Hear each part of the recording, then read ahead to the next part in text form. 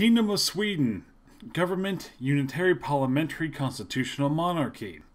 Ruler, Gustav V, with Prime Minister Per Albin Hansson. Area, 176,000 square miles. Population, 6.3 million. Military, 300,000 men, 13 light tanks, 17 armored vehicles.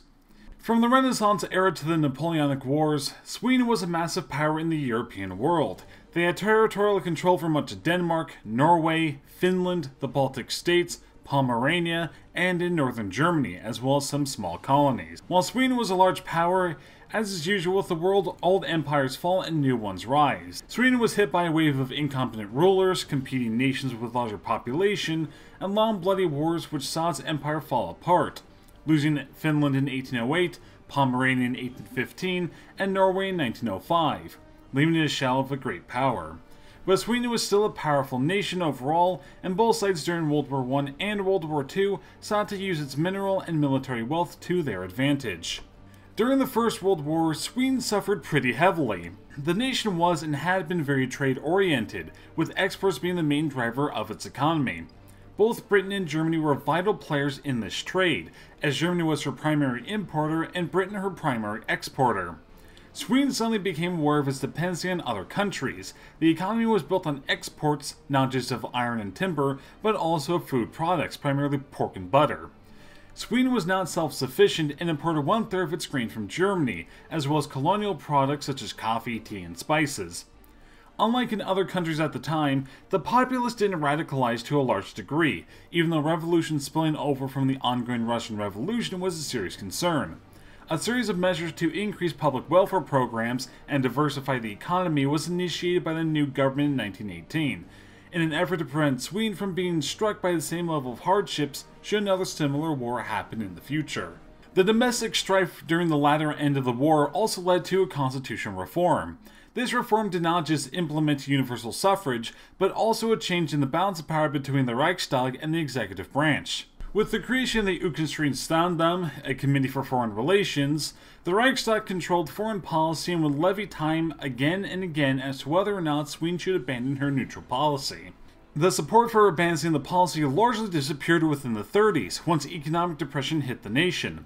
They reduced military spending, dropped the raised army to only 4 divisions, and shortened training programs, which would only see an increase once war had reached Sweden's doorstep. While the nation was able to maintain its neutrality during the Second World War, it was a difficult process. The first challenge came during the 1939 Winter War between Finland and Russia, where Finland pleaded for military assistance. 8,500 Swedish volunteers crossed the border to help Finland's defense, but the Swedish government officially did not become involved aside from sending food and clothing as humanitarian aids. The next challenge came in April of 1940 when Germany invaded Norway. Sweden remained neutral during this, but as both neighbors became involved in the war while Germany controlled the Baltic Sea, Sweden was virtually under a blockade and was unable to conduct business with any foreign nations except for Germany. Before the war, nearly a quarter of Sweden's exports went to Britain and less than a fifth to Germany. After the German invasion, trade with Britain became impossible as the German Navy blocked the entrance to the Baltic, and eventually nearly all goods formerly designated for Britain went to Germany instead. The primary export and one of the main reasons for the Norwegian invasion was so that Germany could have access to Sweden's high-grade iron ore, which was needed for steel production. Once France and Belgium fell, however, the direct need of the iron ore wasn't as critical, as scrap iron taken from the occupied nations fueled the war machine in a much better way than pure ore did. However, the collection was not optimized anywhere near as much as it could have been, and so the reliance on ore was still strong. Beginning in late 1940, Hitler pressed hard for Sweden to align itself with Germany. Sweden appeased some of the demands and even allowed German troops limited use of the rail system, but refused to openly befriend Germany. As the war went on, pressure came from the Allies as well, for they viewed Sweden as a prime location to launch air raids against Germany.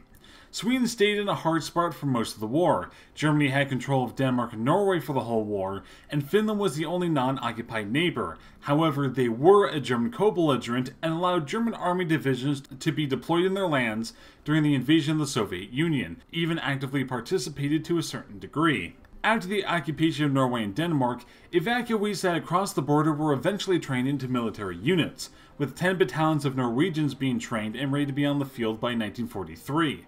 The Danes had one brigade that was trained in Skana. They also started to build fortifications along the border with Norway, as none had existed as part of the Norwegian independence negotiations in 1905. The government of Sweden pressed hard to keep the difficult neutrality. To deter invasion by either Germany, Britain, or Russia, the Swedish government significantly increased the size of its military budget and the military overall. More than 10 times the pre-war defense budget was allocated, and the production of tanks, aircraft, and arms skyrocketed as the war went on. Conscription was enforced, and by the war's end, Sweden had over 1 million men under arm, a sixth of its population. The only other nation to achieve this ratio during the whole war was that of Finland. Meanwhile, freedom of press was limited in order to prevent Nazi or communist propaganda from swaying the Swedish population in either direction. Nevertheless, world events could not be kept totally from the population. Just like how some volunteers crossed the border into Finland to fight the Russians, some joined the German military, including membership into the SS. Some volunteers also went to Britain to fight for the Allies.